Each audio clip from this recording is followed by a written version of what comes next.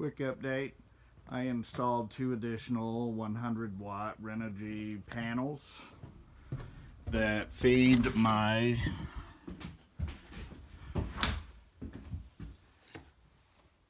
Yeti 400. It's kind of hazy out, not great sun today, but my panels face kind of west-northwest. They don't face the right direction. My cabin, unfortunately, that's the way the roof is.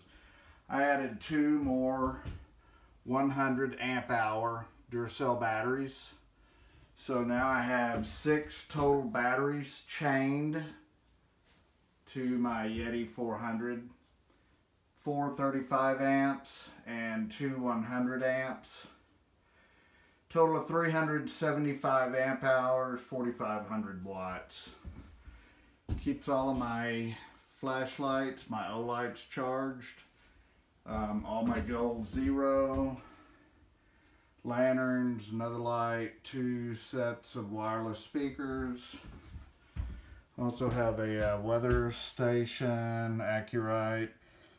I actually have it plugged in with a USB cord that I converted. That's just a USB power cord.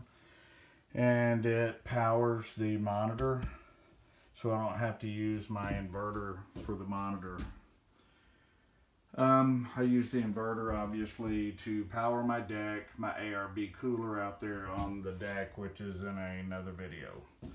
So anyway, hopefully the extra batteries will help me extend my battery storage life. Longer sports, TV, satellite dish, charging, etc., etc. There you go.